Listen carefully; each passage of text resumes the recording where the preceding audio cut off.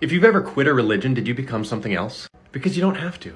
I didn't always realize this. I grew up fundamentalist Christian, and for years as I was quitting, I asked myself, what am I now instead? Am I a mainline Christian? Am I a progressive Christian? Am I, horror of horrors, an atheist? I didn't want to land anywhere. And then my curiosity and my reading expanded. I resonated with Camus and the tension he famously noted. Does that mean I'm an absurdist? I couldn't stop underlining Seneca or Marcus Aurelius. Does that mean I'm a Stoic? If so, I'm not a very good one. And then along came Alan Watts. Fuck me, am I supposed to incorporate Eastern philosophy too?